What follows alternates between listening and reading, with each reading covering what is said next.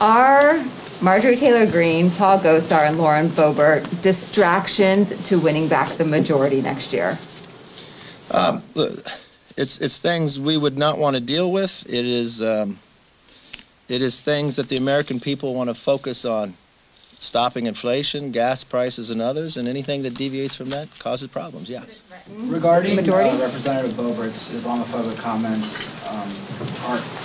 why do you have such a hard time condemning something that is so clearly wrong? Let me be very I'm clear. just speaking about this particular instance. Let me be very clear. This party is for anyone and everyone who craves freedom and supports religious liberty.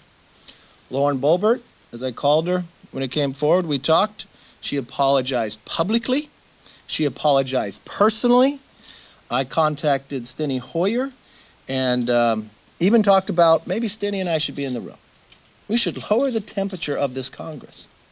We should work together and talk to one another. In disagreements and something goes astray, you apologize for it. Exactly what Lauren Boebert did.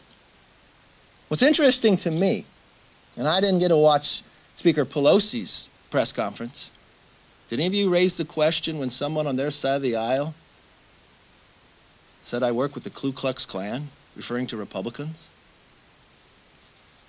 Did anyone on your side of the aisle talk about when Omar said the only reason I support Israel is about the Benjamins?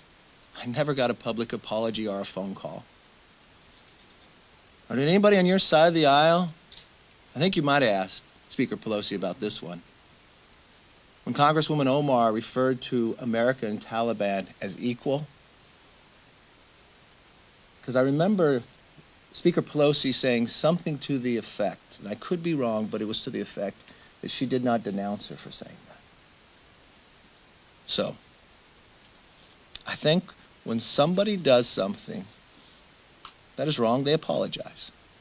Lauren Boebert apologized publicly and then picked up the phone.